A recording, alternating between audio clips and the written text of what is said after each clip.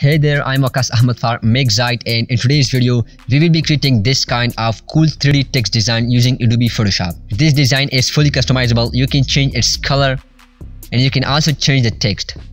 If you want to download this project file or template, check the link in the video's description. It is absolutely for free. Now without any further ado, let's jump into the Photoshop and get started. Okay, first of all, create new document. Size is 1920 by 1080 and the resolution is 72 pixels per inch. Click on create. For the background, let's create new solid color adjustment layer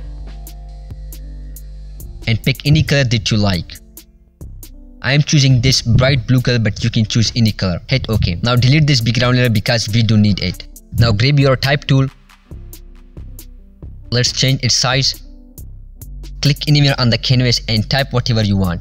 Press Ctrl Enter to confirm it. Now pick the move tool, click on these three dots and change this option to canvas. Now click on align horizontal center and align vertical center. It will align the selected layer perfectly into the center. Now right click on the layer and choose blending option. First of all, click on bevel and emboss. Style is inner bevel, technique is smooth, depth is 1000%, direction is up, size is 15, angle is 145, altitude is 30, highlight mode is normal, the color is white, and the shadow is 100%, and the shadow opacity is 0%. Now click on stroke. The position is outside and the size is 5. Make sure the color is black. Now click on this icon, it will add another stroke. This time the size is 15 and the color is blue. Click on gradient overlay. Click here and select this black and white gradient. Change the color of this slider to white and then hit OK. Create another point right here and pick a light blue color. Also move this slider right here and then hit OK. Convert the layer into a smart object so we can edit it later. Now let's rename it text face because this is face of our text. Now to create the extrusion and make it 3D, we will be using a free Photoshop action which you can download from the link in the video description absolutely for free. Once you download it, unzip it and double click on it. Photoshop will automatically install it. Go to action panel and there we have. To make it more easy, click on this icon and choose button mode. Make sure this layer is selected and play this action which say play me first.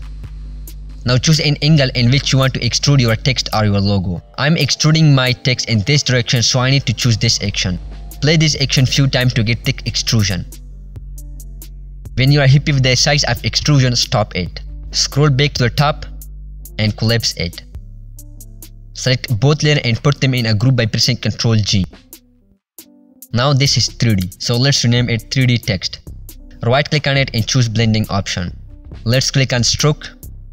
The size is 10 and the color is white. Add another stroke. This time the size is 20 and the color is blue. Of course you can choose any color that you like, but I'm going with this color.